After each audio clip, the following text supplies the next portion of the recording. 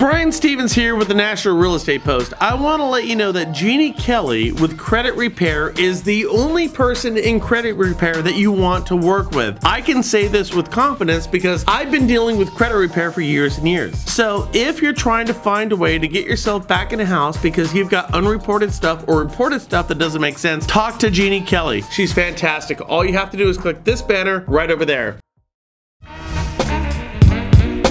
So, how long does a bad marriage have to last? Well, the answer is as long as it has to last, right? That's the case with Mark Calabria, who runs the FHFA, who runs the GSEs Fannie Mae and Freddie Mac. Now, Biden's group sees this as an unhealthy marriage, and Calabria to Biden is kind of like Robin Gibbons is to Mike Tyson, or Yoko to John, or better yet, John Wayne Bobbitt to Lorena Bobbitt. She picks up the mic and I swear to God goes, yeah.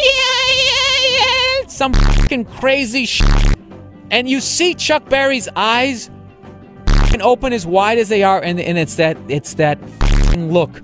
So you understand this. The point is, it ain't healthy, and Calabria had to go. Now, I'm super proud to say this. I called the whole thing with Calabria leaving. In a conversation that I had with the California Association of Mortgage Brokers just a couple of days ago, they told me all their experts said that Calabria is going to be here for the next couple of years, and I told them that they were all wrong and Calabria was going to leave. Little did I know he was going to leave the next day. Now, for me, this one was easy to really kind of prognosticate. Simply put, the director of the FHFA was going to go the route of the director of the CFPB, meaning the position was going to be viewed as unconstitutional by the Supreme Court, which means the directors were going to serve at the pleasure of the president. Now, the minute the pleasure was unpleasurable, the president was going to fire them and replace them with directors or somebody who reflects the position of the executive branch. So yes, firing the director, yeah, I kind of called this one, and it was an easy layup. So what you should really be asking yourself right now is what comes next.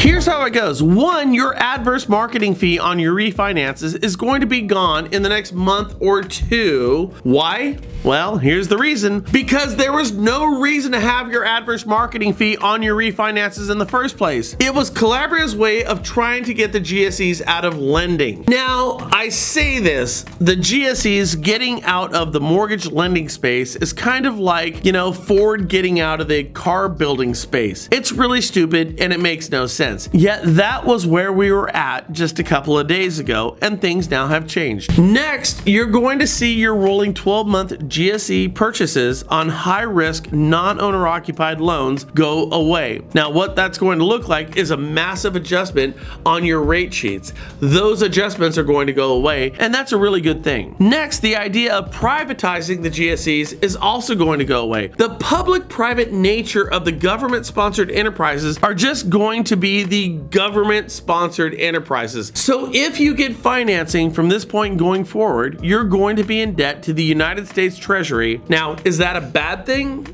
God, I don't know, maybe, perhaps. But here's what we get in return. It's the charter of Fannie Mae and Freddie Mac to make owning a home affordable. We will get affordable loans when we choose to borrow somebody else's money, and that's not really a bad thing. Further, as the United States housing market goes, so does our national economy. So we get stability, and that's also a good thing. Now, what we hope for with this move is clarity. The GSEs are buying and insuring a book of business that frankly is way too clean. There's no room for errors on any of the loans that they're currently writing or buying. And the problem is, we are a nation of non-perfect people, aren't we? And it's beautiful to have non-perfect people. So for all of you beautiful non-perfect people, the GSEs have to make room for you two to buy a house. Why? Because that is the charter of Fannie Mae and Freddie Mac, the government-sponsored enterprises, and right now they're not fulfilling that charter. Loans in 2020 have less risk than they had in 2019. That means we're leaving a bunch of great folks on the outside of home ownership trying to look in. Now, what we need to do is this. Canning Calabria is getting us closer to what our objectives are, which begs the question, who did we get in response? So Calabria out, and we've got Sandra I. Thompson coming in. in. So who is she? Well, Thompson has served as Deputy Director of the Division of Housing Mission and Goals, the DHMG, at FHFA since 2013. Now, in that time, Thompson oversaw the FHFA's housing and regulatory policies and capital policy, finance analysis, fair lending,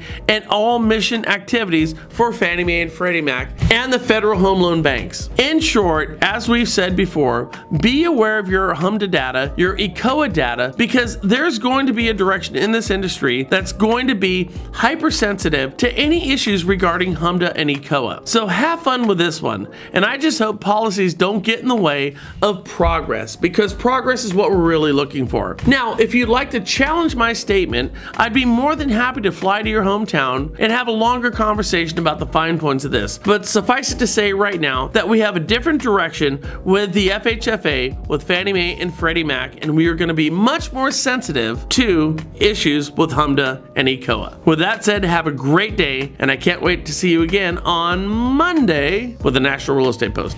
Have a great day.